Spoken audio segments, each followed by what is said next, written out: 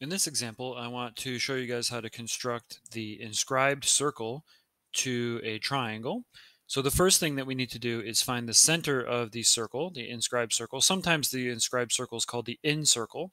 And to do that, we need to think about some properties of the circle. So the circle should be tangent to all three sides, or it needs to be tangent to all three sides of this triangle at the same time. So it's going to be something like around here, right, where I'm waving my mouse.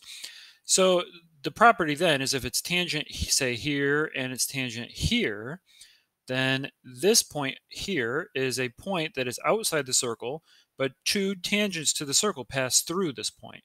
And one of the properties that we hopefully have learned in the book today is that therefore the angle made right here, this angle, is bisected by, so the line that connects the center of the circle to this point must be bisecting this angle, right? So it has to be even on, the angle has to be even on both sides, and then the lengths of these two segments will be the same length as well. So long story short, what we need to do is bisect two of these angles and show, and then find the point where they intersect. That's going to be the center of our new circle. So remember, we're only allowed to use the compass here. So let's do it. That was way too big. As usual, we need to put a little auxiliary point here. So I'm still not a master of the GeoGebra, but I'm getting better. So there we go. There's that. Now we need to take the same, sorry, it doesn't have to be exactly the same, right? But take the same compass opening and do two swipes, say here. And then we can make a ray, our straight edge with a ray that goes straight through here, right? So I'm going to make this ray pass through here and here. Okay, and at this point, I like to go through and really just kind of lighten up.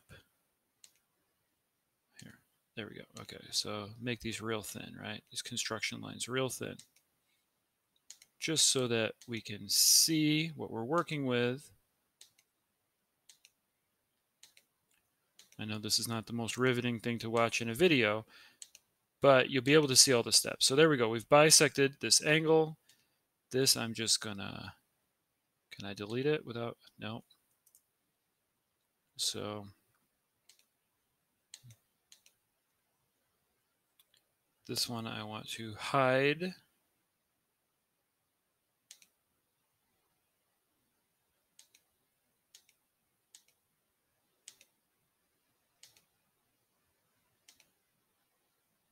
So I need to, yeah, okay. Everything's right in front of me. So I'm going to hide all these points, leave the construction lines. Okay, now very quickly, I'm going to do this again on another vertex. You can choose either vertex. So I'm going to choose, say, this one, and use this to construct another angle bisector. All right. And once you get the hang of this, you can go a little bit faster. So now we need another ray, right? And this is going to give us exactly the center point of our circle, which that I will definitely label, okay? So I'll go back to my tool where I show and hide certain points. I don't need this point, or this point. And I want to just make these lines very thin. And I'm sure you guys have figured out how to have it make these lines be thin automatically, and you're yelling into your screen right now saying, Justin, what are you doing, my friend? I'm going to rename this point O, though. Whoops. So go back here. Let's call this O because it's the center of our circle. All right. That point we definitely want. The one thing I didn't make much lighter as a construction line was this one. That is a construction line, though. So there we go. So now, what have I done? Well, we now have the center of the circle. The next thing we need to know is what's the radius of this circle, right? And so notice that these two angle bisectors cut the side, but they don't make a right angle.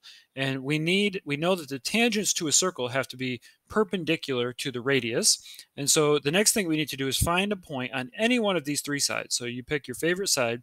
We need to construct a point that is where if we drop the line from O to that point, that it would be perpendicular, right? So we need to construct a point, basically a perpendicular line through one of the sides that passes through this point O. So let's keep using the bottom side here. So to set my compass, I'm just going to pick any point down here. Let's make it that one. And then I'm going to go back to the compass and swipe. All right, but I'm going to swipe from here. Notice it goes through J. Now I have another point as well, right? And let me zoom out and move this screen around just so we can see a little more clearly what I'm going to do next. So with my compass still, the next thing I need to do, we know that this O is one of the points, right? So we can just go here, swipe like that, and then make, again, the same radius, but place it at this intersection. So be very careful once you have all these points to choose the correct one. It went through there, right? And we're good because now we can make the ray that passes through the center and through this point. All right, and at this point, once again, before we lose track of too much, hide the construction points. We don't need this point. And what we do need is this point. We can leave that as M, that's fine. And then just, again, lighten up our construction lines. And we are almost done now. Once we have the point where the circle meets the triangle, then we have the radius, right? And so at this point, all we need to do is take our compass one more time and swipe. So set the center at O, the radius at M, and swipe, and this is going to give us an inscribed circle. So this is the last step, other than making this a little pretty by, see, we set that at O. Look at that. It looks perfect. It's tangent to all three sides. We found the center by bisecting two angles. We dropped a perpendicular. All the constructions were done with just the compass, right? Just the compass and the ray in this case, but you could use the line as opposed to the ray. And let's make this thing really pop. So there's our circle, and let's make this one say blue. Okay. So there we go. There's the construction of an inscribed circle to a given triangle. This will work with any triangle, so you can start with your favorite triangle and try to recreate this. You can do this whole construction on paper with an actual compass if you want. You actually can do it with less of a mess of the tick marks because remember the GeoGebra compass always makes the full circles, right? So anyway, I hope you enjoyed this, and please try to recreate this on your own.